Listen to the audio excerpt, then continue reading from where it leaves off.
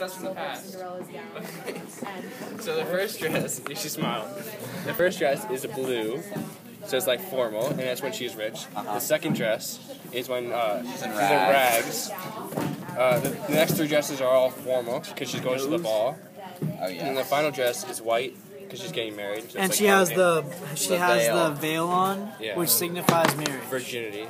It does. That's what it represents. Okay, this is the guy. So it's like. Is that why he takes off the veil? Slipper wear. Yeah, that's why he takes off the veil. Oh my god, I never thought of it like that. Wait, go back. It's hot. Okay, so this is like oh my god. So now it's formal. What? Oh the next three are all his formal wear. Dude, in the office, they match her colors. Pam's veil rips. Maybe that. Oh my gosh, that is. This is his marriage. That's so weird. Okay, we should keep it clean in the video. Right, I didn't even know that. This is the marriage wear. This is like very formal for because he's a prince and everything. Man, he must be sweaty. He's a prince. He must have deodorant. Sweaty business. This is the stepsister. And she's like, she looks kind of sassy. She looks like a straight up. It looks like she's like higher class. I'm a whore. Brandon, keep it. It's okay, it's okay.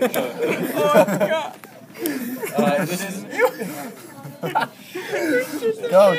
This is the other stepsister. She's also wearing like. She looks like Mulan. Okay.